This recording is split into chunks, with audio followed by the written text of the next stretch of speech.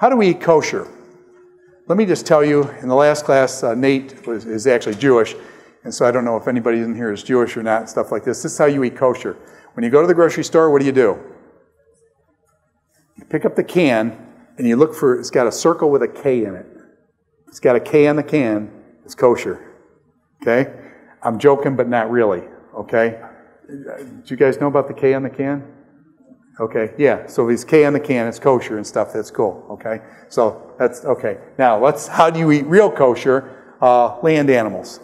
How do you eat land animals kosher? There's two rules for land animals.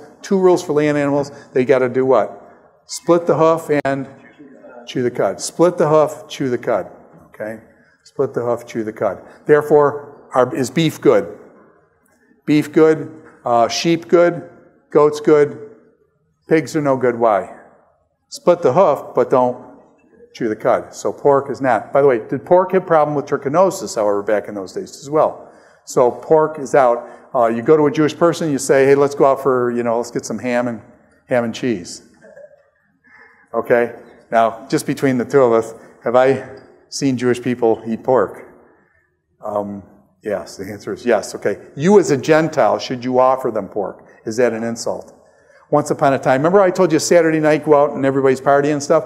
Once upon a time I was out at Kikartzion in that area getting some pizza, okay? So we're going out, we're going to get some pizza and stuff. There's all these people pushing in, yelling their orders and the pizza order and things. And all of a sudden, somebody yells out, this is the honest truth, yells out, pepperoni pizza! And all of a sudden, all these people that are yelling, all of a sudden the whole place becomes like dead silent. Now, what's the problem? You saw my hair. I did have hair back in those days and stuff. Is it clear that I'm not Jewish?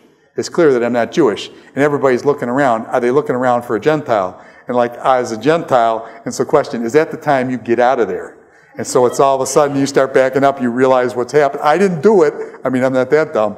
I didn't do it. But they're looking around and I'm Gentile and stuff. So we just backed out. They took off as fast as we could because that's not cool. Okay, pepperoni pizza. Don't do that, okay? So don't do ham, because ham is no good and stuff. Now, that's land animals. What about sea creatures? Sea creatures. Two rules for sea creatures. Sea creatures got to have, do it this way. What's normal for a fish? Has scales and has fins. Is that a normal fish? Has scales and fins. So do you see how that normality thing fits in here? Skin. Now, that means what? Bass good? Bass good, trout good, pike, northern pike good, walleye good. What other game fish do we eat? Salmon good, halibut good. Yeah. Tell me about catfish. What's the problem with catfish? Scales and fins. So you guys ever pick up catfish? Catfish has got what on it? Skin. Okay, yeah, it's skin. It's just like skin. It's like an eel. An eel, skin. Stuff, so they don't do catfish and things, okay? But they do. By the way, I don't think they do lobster either.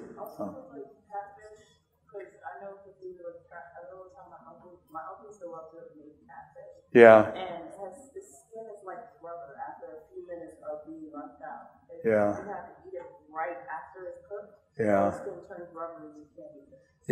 Yeah, catfish. I grew up, my dad used to catch catfish too. I like catfish, but it just, you're Jewish, it's not and stuff. Yeah, Heather? Isn't it because they're bottom dwellers? That's another thing people suggest, that because they're bottom feeders and things like that, that there's also more chance for disease and things like that. I look back and I say, that may be, but I like this idea of normal, that a fish, normal. I think I take that over the bottom dwellers, because the other one that we never ate was carp. Carp are suckers on the bottom, but they've got fins and scales. And so I'd rather eat a catfish than a carp any day. But anyways, I'm sorry, but okay. Yeah, let's get on with this here. We got flying creatures. Flying creatures. What kind of flying creatures? No birds of prey. No birds of prey. What are birds of prey? Birds of prey are birds that eat blood, okay? Do you get the notion that eating blood is not good? The Jewish people are not allowed to eat blood. Birds of prey eat blood. So hawk, would a hawk be, could you eat a hawk or no? No hawk. Vultures, good or bad? Bad, okay. Owls, good or bad? Bad. Okay, any of these kind of birds that eat birds of prey, like vultures, hawks, owls, that kind of stuff. What about pheasants? Pheasants good. I got a family of turkeys that come every day in my yard now. I've got 5 turkeys that come out there, and they eat in our yard and stuff. Are turkeys good? Turkey's good. What other kind of birds? Oh, quails. Did the Jews eat quail? Do we know that? Remember the quails and stuff like that. So now, the fourth one here is insects. They actually allow them to eat insects. Hoppers, yes. Flyers, no. Hoppers, yes. Flyers, no. Can you tell me somebody that ate grasshoppers? Does anybody know from the Bible? There's somebody who ate grasshoppers. Yes. John the Baptist. Yeah, he ate grasshoppers and things. When I was out in Sinai, Ora, who is our tour guide, we were out in Sinai for 3 weeks, she made us walk everywhere. She said, you're not riding, you're walking. And she made us walk, and in one place she said, I'm going to have you walk up here. We had to walk over the ridge and stuff. And she said, when you go up there, she said, be careful about these black grasshoppers. They have black grasshoppers. In the desert are many things poisonous in the desert. They only get like one chance to strike, and so many are poisonous. She said, these black grasshoppers will spit, and it's like a bee sting that they will spit. And he says, if it hits you in the eye, it will poke out your eye. So we're out there walking down this path, and guess what? All of a sudden, man, right in front of us, boom, a black grasshopper stands like that, right? So I see this black grasshopper. I said, hey, man, I came all the way over from America. I get to see a black grasshopper. I'm going to get a picture of this thing. So I'm trying to get down there. I get glasses, see? It doesn't work. And I got a camera. They hit the camera. So I'm getting down this black grasshopper. My wife, meanwhile, is screaming, black grasshopper, run, run, black grasshopper. So take it out. I'm trying to get this picture. The problem was when you do it without a telephoto lens, what's the problem? The black grasshopper in my picture is just a little piece of black, and I totally blew the picture and stuff. So anyways, this is a disaster. So, but anyway, stay away from the black grasshoppers. But by the way, grasshoppers, I always said, put grasshoppers in batter, call them chicken wings. Nobody will know the difference. So anyways, do insects have high protein? Yeah, and so insects, hoppers, yes, flyers, no. Now, yes, sir. What are some examples of hoppers? Hoppers would be grasshoppers. Oh, grasshoppers, locusts, that kind of thing. Whereas flyers would be things like bees and, things, mosquitoes and stuff. So hoppers, yes, flyers, no. Now, 3 problems that come up, and we'll just, if we finish this slide, we'll call it a day. I had a friend, Kevin Carr, who's in secular university. Guy in the secular university said, the Bible's full of scientific errors. So Kevin, being a wisecracker he was, raises his hand and says, I've read the Bible through several times, and I've never seen any scientific errors. The professor says, oh, really? You've read the whole Bible, right? What about Leviticus chapter 11, verse 6? And you can just see Kevin cringing. Leviticus. He's a Christian. Does he know Leviticus very well? Leviticus. And so the professor says, in Leviticus chapter 11, verse 6, it says the rabbit chews its cud. The rabbit does not chew its cud. By the way, is that true? In order to chew a cud, you need how many stomachs? Do you need multiple stomachs to chew cud? The rabbit doesn't chew his cud. Is that correct? That is correct. However, is the Bible always talking in scientific terms? Does the rabbit always like chewing on things? Now, it's possible, is this the language of appearance? In other words, the language of appearance, not necessarily a scientific description that it's actually cud come up from their stomach, but that the rabbit chews its food over and over and over again.